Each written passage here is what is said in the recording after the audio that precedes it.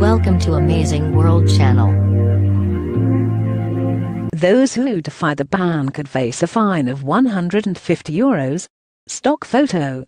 Muslim women in Austria were forced by police to remove their facial coverings yesterday as an anti-burka law came into effect.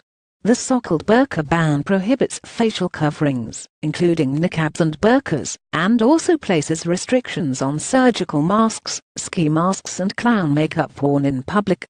Yesterday, a woman wearing a niqab facial veil, which leaves only the eyes uncovered, was seen being told to remove her veil by two police officers in Zell am See, a town south of Salzburg.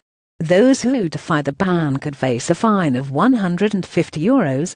While the rule applies to some non-religious facial coverings, it is mostly perceived to be directed at the modest clothes worn by a minority of Muslim women. Full veils remain rare in Austria, despite the surge of migrants and refugees into Europe in 2015, but they have become a target for right-wing groups and political parties. The measures, similar to those in other EU countries such as France, also apply to visitors, even though large numbers of Arab tourists holiday in the Alpine country.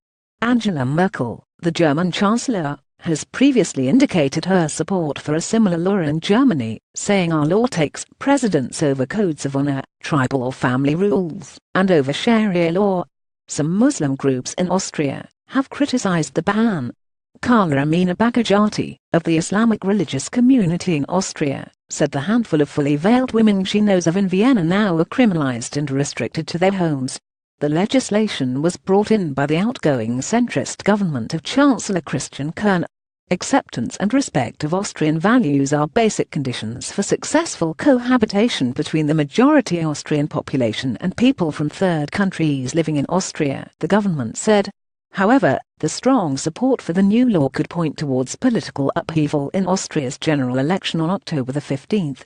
Political parties campaigning on anti-migrant messages are predicted to win and form a coalition government. Copyright Daily Telegraph, London,